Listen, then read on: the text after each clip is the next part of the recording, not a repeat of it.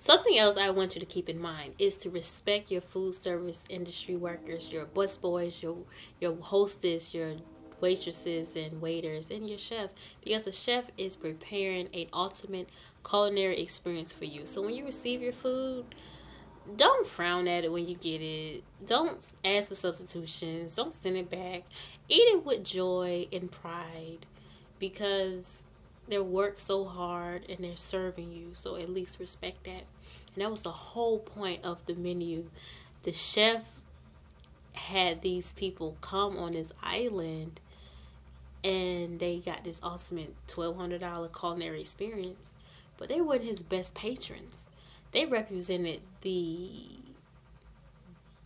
ruin, as he said in the film, the ruin of his culinary artistry.